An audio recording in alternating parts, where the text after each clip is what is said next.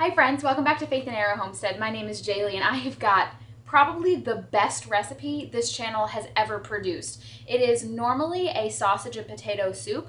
There's a little bit of a twist on just that normal recipe, and then I'm taking it even a step further and I'm going to show you how you can use your Easter leftovers to make this soup. The very first time I made this, Tom and I were blown away by how good it was. And the secret ingredient in this soup is smoked sweet paprika. Now, can you use regular paprika? Absolutely you can. And it took me the longest time to bite the bullet and get smoked sweet paprika. Actually, my mommy bought this for me. And I couldn't justify it, right? I had regular paprika, good enough. No, you guys, please invest in the smoked sweet paprika. It is there's no words. It's so good. This soup is so very good. Normally, it's a sausage potato soup, and normally I use this apple flavored chicken sausage that I get from Aldi's. This is typically what I make the soup with. It doesn't have any seed oils, but it also, even with that, it's still not the best. But this is one of those concessions that I make because I love this chicken sausage, and so this is normally what I put in the soup. You could do an Italian sausage, you could do even a breakfast sausage, you could do any sausage that you have, but to make the swap for this to be an Easter leftover soup, we're going to use ham. So I've got leftover spiral ham here that I already went ahead and cubed up. And then I've got an onion that I chopped and 1 clove of garlic. You could do 2 cloves if you like to go heavy on the garlic, that I minced. And then the other swap that we're going to make in this soup, normally I would take regular potatoes and I would peel them and I would dice them, or I guess maybe chopped is the better word. I leave the pieces like decently big and cook them in the soup. But to make the swap so that we can use our Easter leftovers, we're going to put mashed potatoes in this soup. Now, I did make it this way already. I've tried this previously, having the mashed potatoes instead of the diced potatoes, and it is amazing because the consistency that it gives this soup is just out of this world. So we're going to use leftover Easter ham and leftover mashed potatoes to make this sausage and potato soup, which I guess now it's a ham and potato soup. But in the recipe that I'm going to have linked in the description, I will have it both ways. I'll give you both options so that if it's not a holiday and you don't have leftover ham, you can make it the normal way with the sausage and potatoes. But this soup, so very good. So over on the stove, I'm not going to bring you because it's nothing you haven't seen before. I'm going to add a pat of butter, roughly a tablespoon of butter, get that melted, and then I'm going to throw in my onions, and I will cook those, saute them for a second, and then I'll add in my garlic. At that point, normally I would add in a little bit of flour to make a roux, but we're actually not going to do that this time because the addition of the mashed potatoes thickens it up nicely and you don't need to add any additional thickener. And technically, you don't need to add flour in this recipe at all because even if you were doing it the original way with the diced potatoes absorb quite a bit of the liquid of the soup when you are cooking it in the last half of the recipe. So there is no flour in this recipe, no roux, no thickening needed because the potatoes do the thickening for you. All right, guys, really this recipe is so easy. So I have my onion and garlic all nice and sauteed. I added probably half a teaspoon of salt. Now I've got some home canned beef broth, and I'm gonna pour a little bit of that in and just deglaze the bottom of this pan. And then because we're not making a roux, you don't really have to add it slowly. I just like to do that first deglaze. And once I see the bottom of the pan is nice and clean, we can add in the whole thing. And you're actually going to want to add in 2 pint jars for a total of 32 ounces of broth. I'm using beef broth. You can absolutely use chicken broth, pork broth, vegetable broth, whatever broth you have. It doesn't really matter because the paprika is going to be the star of this show in terms of flavor.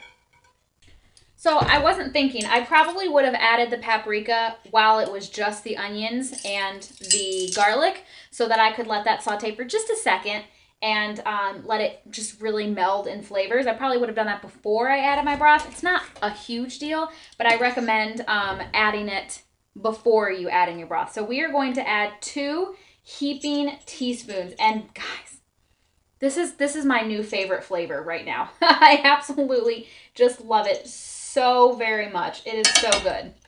I already added some salt, so now I'm going to add some pepper.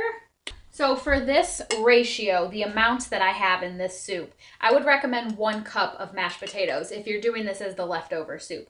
If you are doing the diced potatoes, I would probably recommend 2 large diced potatoes, 4 small. I've got the really small potatoes, the organic ones, diced up for this ratio, because you don't want to add too much. It'll make it too thick and be more like a stew, I guess, sort of, for a lack of a better word. It won't be as soupy. So I'm going to do a cup,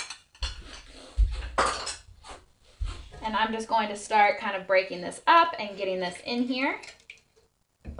And you can use your whisk to like really get it very well combined so there are no clumps. I don't ever put that much effort in because the original soup has chunky diced potato. So if there's a few chunks of mashed potato, I don't see the difference. So I don't spend a whole lot of time really whisking it in super well, but you can see already how this has changed the texture and the consistency of our soup.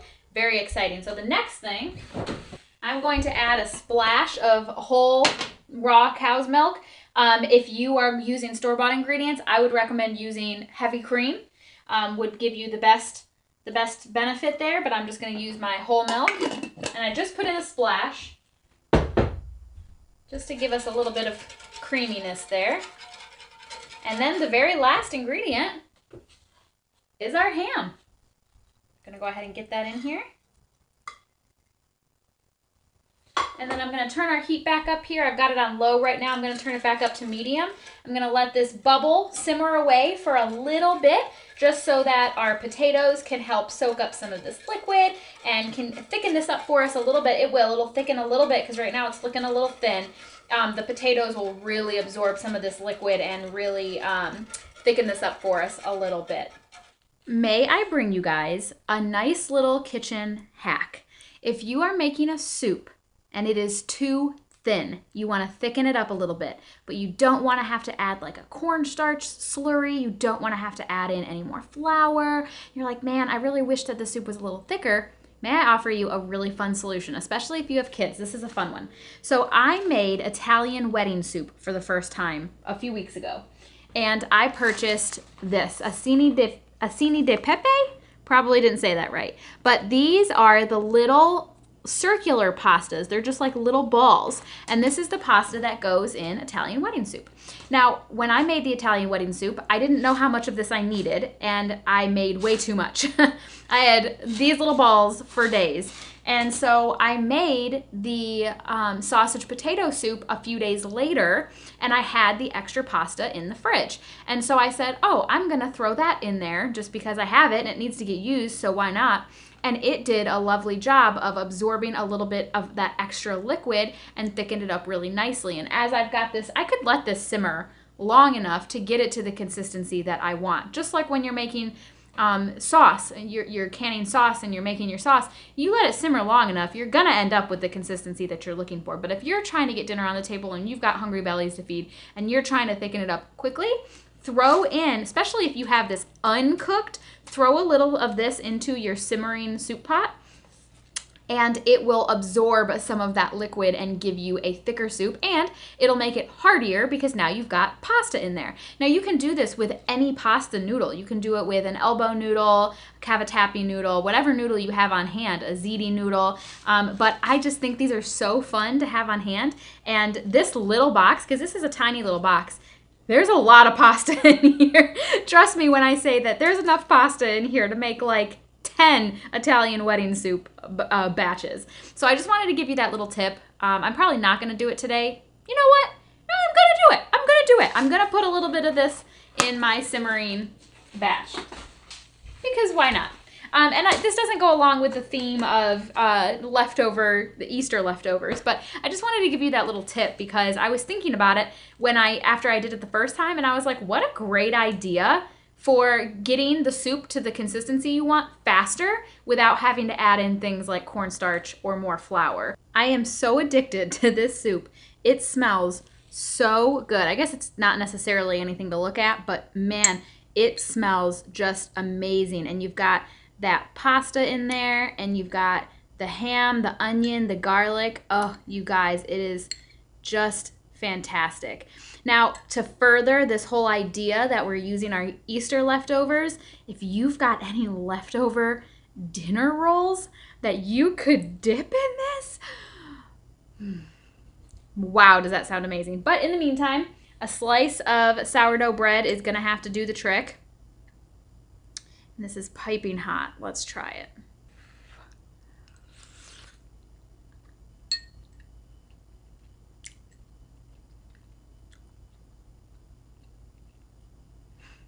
That is so good with the ham. I've made the soup with the mashed potatoes before, so I already knew that was good, but I had never made it with ham. I've only ever made it with that sausage that I was showing you.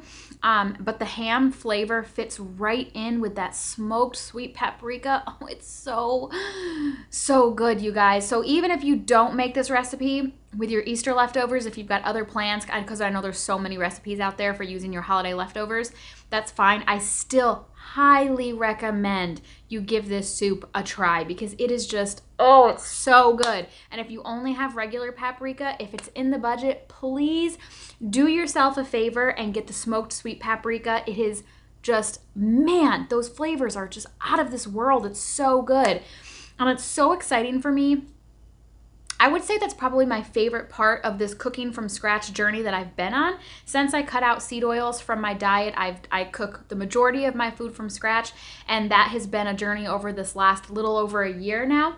And I would say that the biggest thing, because I've always liked to cook and I've always cooked at home, but I couldn't call it scratch cooking necessarily because it was still using a lot of like boxed and canned ingredients from the grocery store, which is okay if that's what you can do. But now that I'm kind of into this cooking journey a little bit more, I've started to use a lot of herbs and spices. I'm growing some of them myself, and I'm really starting to understand and get an appreciation for those flavors. And it just takes not only cooking, but eating to a whole nother level. Because you guys, the fact we serve such a generous God who gives us the opportunity to enjoy and experience our food. And that is such a gift. And so discovering things like the flavor of smoked sweet paprika and getting to find recipes to use that in and being able to experience it, the smell and the taste, it's just amazing and it's such a gift. So if you kind of are more on the plain side, if a recipe calls for time and you usually leave it out, I really encourage you grow a lot of those yourself to save money from the grocery store.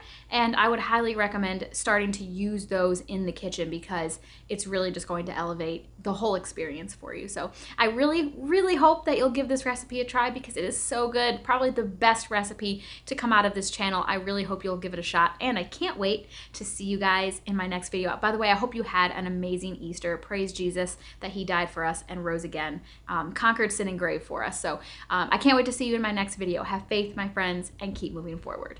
Bye.